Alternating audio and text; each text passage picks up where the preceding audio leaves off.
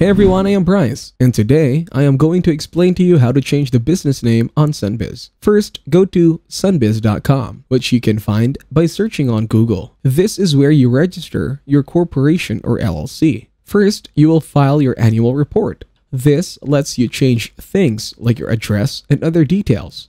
But first, you need to find your document number. Click on Search and search by name. Once you find your corporation, click on it. Then copy the document number. Now go back and select Manage or Change Existing Business. Here, click on Find File Annual Report. Scroll down and click here to file your 2024 annual report. After that, paste your document number and click to file your report. It will let you know if you have already filed for the year.